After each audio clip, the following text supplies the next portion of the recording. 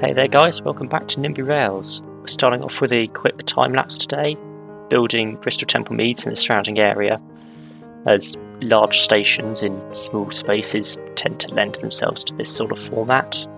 Gets a lot more track building into an episode in a lot less time. So I've started off with the main station, and I noticed on the map I was looking at, each of the platforms is split into A and B, and from my knowledge of how services tend to work here, a lot of them terminate and go out the way they came rather than going right through. So originally I started with trying to have all the platforms separate and connect them up in the middle, as that seemed to allow that best in this game. However, I think in the end, I can't tell if I've already done it, but I'm going to go with I probably have at this point. I ended up just combining them, so it was one platform all the way through because there wasn't enough space to get two separate platforms in. At least looking good. It was possible, but it would have looked horrendous. So now we're just building the junction out to the north, heading up towards Filton Abbey Wood and Bristol Parkway. And for some reason I have stopped, presumably to look at a map to work out where the station goes. There we go. It's Lawrence Hill Station, or Lawrence Road, or something, I can't tell. Then we carry on up, and you can see the line I've already built in between sessions, further up above Stapleton Road. Probably was Lawrence Hill then if it's Stapleton Road. So we just go up there to join up with that. And that's the branch off down to Severn Beach, which we build later in the episode. There we go, and it's connected up. But this fast, it's a bit awkward with the camera moving, but it works for the station. So now we're building the junction down to the south, heading out towards Devon and Cornwall, past Weston-super-Mare. So it awkwardly curves in quite tightly across the river, which made it quite difficult to build this section. There's a lot of short sections to get the corner in, but then you can't have points on short track sections. And then also crossovers, which not strictly prototypical, just to allow access to every platform to make it a bit easier when I come to set up the routes. And this line's coming down through, is it Phillips Marsh? No, I think that's Plymouth's depot. I'm not sure what the depot's called here, off the top of my head, but that's what it is. They've got the depot, which you can access from both sides of Bristol. And into the bay platform. And that's it. Let's hop into the game. Hello, so we're in the game now. We're going to build the Severn Beach, I think it's called, line. And that'll be it for today's episode. So, first things first, I need to find the right page in my booklet of maps, because I am not actually sure about this line. Okay, first station, Montpellier. So we place our bets as to where it is. I reckon there, judging by the gap in the road. It's just a guess. Now, technically this branch is single track, but I do not have that capability, so it's going to be dual track. That's not really a big issue. It means that trains won't clash along here, because I think two trains are going to be needed to operate the frequency. Possibly. Montpellier. Redland is going to be somewhere. The station after it is Clifton Down, so it's going to be before Clifton, I would assume. I do not see a Redland obviously on this map. Let's have a look at where the line would go. That's also not clear. It could go anywhere. Well, I mean, what I'm seeing is I've put the station in the wrong place because the line goes up here. So, I mean, there's that. Well, let's just put the station there then. That'll do. It's close enough.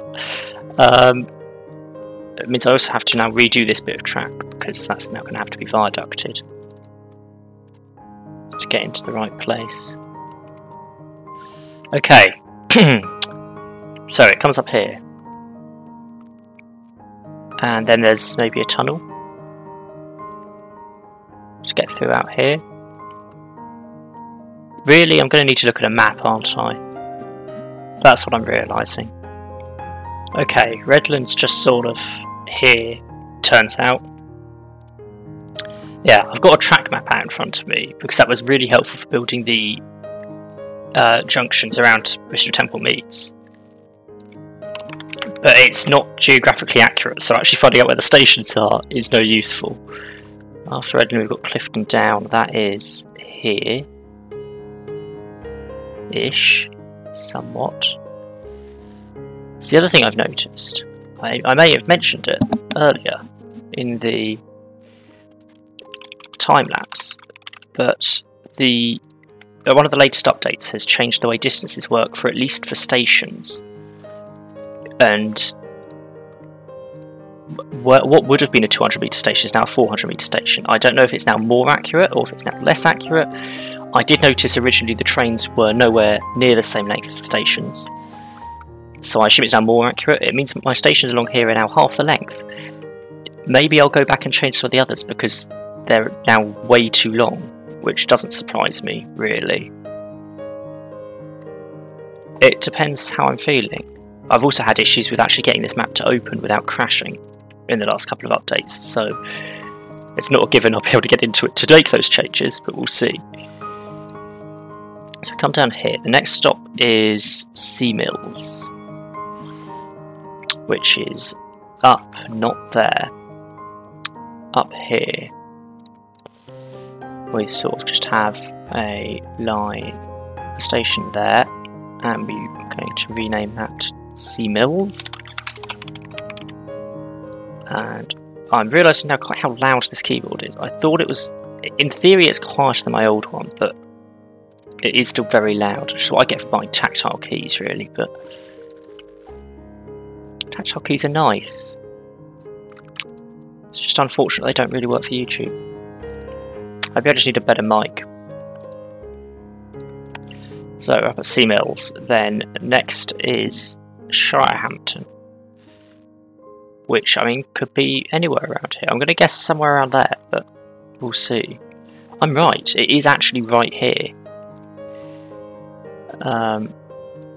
Look at me managing to guess where stations go. Never been, well, I have been to Bristol once, but not by train.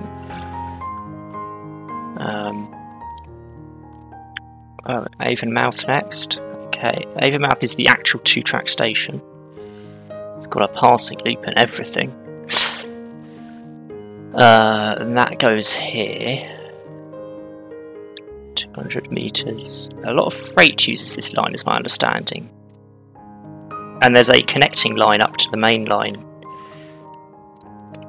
as well that allows it to get out quicker and do a loop and everything. Right, so that's Avonmouth. Then St Andrews Road, which is outside the freight yard, and that actually makes it a bit difficult to find. It could be anywhere. I think it's here. Yeah, there's the footbridge for it. Okay, 200 metres. Just the 200.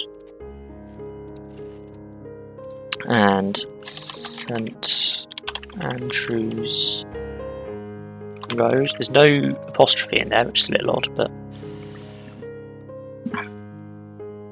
And then the last stop is Severn Beach, which is all the way up here. Now, Severn Beach will be. Just try and work out whereabouts in relation to everything else. I think it's there. Actually, place the station. Severn Beach, not primary school. It's not specifically built for the primary school. It's just near to the primary school. So now we just have to connect the tracks up, which is always easier said than done. But I say it comes down here along the marshland, by the looks. I assume that's marshland. I don't actually know. And then sort of straighten that out a bit. And oh wow, I really did just sort of not bother with some track. Okay, over that bit of marshland on a viaduct, round the bend, and round the top of the river. That's got a name, that sort of formation. I learnt in geography. Doesn't mean I remember it, but it does have a name. And yeah, up here over the dual carriageway. I can't even remember how many stations done now. Avonmouth, and then it's just connecting Avonmouth to St Andrews Road. So turning would probably be a good idea, wouldn't it? There we go, bring it in. Maybe like that. There's a freight yard here. I can't really do freight yards, so I'm just going to do a bypass track. That'll do. And then I just have to work out how that connects round to here. Apparently in a tunnel? Don't think it is. But sure, we'll tunnel it temporarily. So there are 2 closed stations along this section that I'm not aware of any plans to reopen them, but it feels like, I mean, the centre of a city, you'd think you'd reopen them, but I guess it is an industrialised area, really. Maybe there's just not the call for it. I have no idea. I know St Andrews Road is the least, or was the least used, or has been the least used station in Bristol, I believe. So maybe there really is just not the call for it. I've gone the wrong way. Oh, I'm meant to be going up here. And then round this curve. And can I sort of... There we go, get that link. Sure, over the road, why not? Round the corner and in we go. There we go. That's done. I will click build. So it is built. So between episodes, if you haven't seen this yet, I've also built quite a bit of GWR. So I built out from, I can't remember where I was before, but we'll go with from Swindon. I've built along to Bristol Parkway, the square. I did Filton Abbey Wood off camera, and the Severn Tunnel out to Caldecott, and then also the line, which isn't actually GWR, but it's cross country, I believe, up through Chepstow, Lydney, also at the, I'm not sure which steam area that is, but whichever one it is, it's there. Continued up to Gloucester. I think I built down from Worcester to Gloucester, Gloucester to Swindon, and to Bristol Parkway, and also the Oxford to Worcester route. And then I believe Thameslink was also done in between sessions, so I've done quite a bit. Quite a bit has happened. The game barely runs. I have to have it paused currently. A second in game takes about 10 seconds in real life to pass currently, just because of the sheer volume of trains running. It's not ideal. Okay, I think the last thing we'll do today is just set up the Severn Beach line as a route with some trains on it. Yes, so I need to pull the green of GWR, which I have used elsewhere. Oh look, it shows, it's the first time I've played with this update, so it shows transfers to different lines now. That's quite cool. Right, back to here, paste. We've also got different ways to consider intervals, but I'm not sure what difference that makes. All I know it does is it means I have to change the way I set up routes now. So we've got GW, Bristol, I think, to Severn Beach. I'll change that if it's wrong later. 5005. Yeah, so previously I would set up the route so that, like, I'd start at Severn Beach, for example, because nothing else is there. And that would be the only place that had an interval. So the trains wouldn't be spaced at any other station. And they could get closer together or further apart, and then at Severn Beach they would re-space themselves, because that way they wouldn't affect any other route, they wouldn't delay any other route. Now you seem to have, I'm not happy with that actually, I want it to be sort of over here. Although that's also questionable. But I do feel like that might be the best platform for it. I'm assuming it stops at every station, it does. Yeah, you seem to have an interval at every station now, which isn't ideal. But it doesn't make sense to make the interval really short, because if it wants an interval, it's probably using it to calculate something. So I have to give it the... Like, this is a 3 every 2 hours, so it's a 40-minute interval. So I'm going to make every station 40 minutes, which means that it could start delaying stuff around Bristol, but there's only so much I can do about that. 1 minute stop times, and I don't know what the speed is, but it's 165s and 166s apparently run it. Yeah, I'm having some issues with... It's just taking a bit of time to load. 165s and 166s, but I don't think I have either of. No, I've got 168s, but they're really not the same. In which case, we're going to use 150s, because I know they used to run down there. It's going to be my approach. Wow, that looks... Oh, there we go, it's loaded now. I think they changed the way loading works in, so it's a bit quicker to start the game, but it takes a lot longer to load it when you're trying to actually build a train.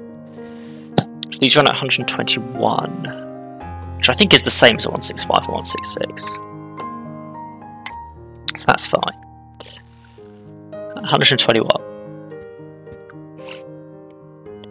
And that makes an interval of 121.59. So we want 4 trains. Just. 120 would have been... Less than 120 would have been 3 trains, but 121.59 means we need 4. So we'll buy one, we'll put it on GWR Severn Beach to Bristol, and clone it 3 times. What I might do then is take the stop at Bristol and make the stop duration 3 minutes instead, just to space them out a little bit more. With a slightly longer turnaround at the terminus, which makes sense. I mean, that is normal to have. Let me know in the comments what you thought of the time-lapse at the start. I'm thinking I might do that a bit more often for the big stations, so maybe Cardiff will get it. So it lends itself to areas where there's a lot of track in one place and I don't have to move the camera much. And unfortunately I've kind of done a lot of already, but Cardiff, Crewe I was thinking of for it. Maybe Leeds and York could benefit from that sort of approach. But let me know what you think. Like and subscribe if you want more. Thanks for watching. I'll catch you in the next one.